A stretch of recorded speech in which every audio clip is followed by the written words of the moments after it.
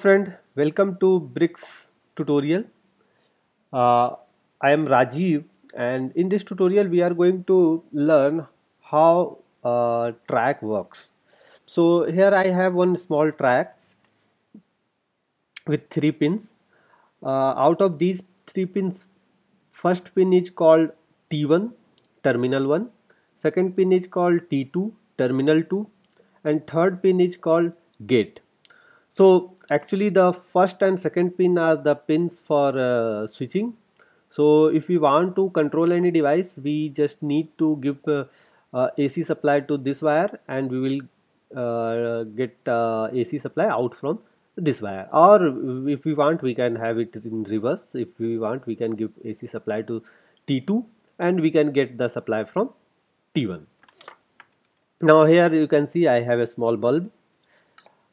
These two wires, this green wire and this gray wire, are for the power supply. As you can see that power is coming to the central pin, which is T2, and power is going to the bulb through T1, and the second wire of power supply is going to bulb directly without any extra electronics. So it's complete electronics is quite simple. You just need to make connection like wire is coming and it's going to the bulb.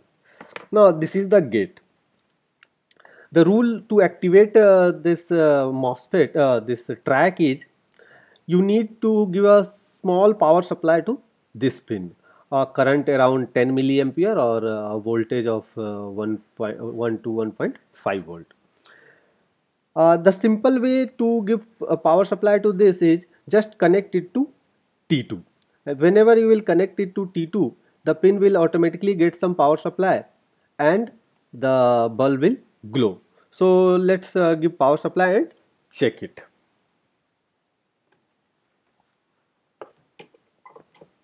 So now power supply is connected. Now whenever I will connect this wire to T2, the bulb should glow. So here you can see whenever I am touching the power supply to T2, the bulb is glowing. The thing is the current flowing through this wire is only few milliampere, but the current flowing through this green wire, this black wire, bulb, and it could be high. As I am using a track which is which can handle a current up to 12 ampere. Even we want, we can handle some heavy load like iron, induction cooktop, or maybe we can use heater or some high power devices to control, and the current on this inside this wire will be always in few milliampere. So here you can see once again, whenever I am touching this, it's glowing. So this is the basic principle of working principle of a track. We just need to connect simple electronics and it will start working. So that's all for this tutorial. Thank you for watching our tutorials. Please keep watching our tutorials to learn more about electronics.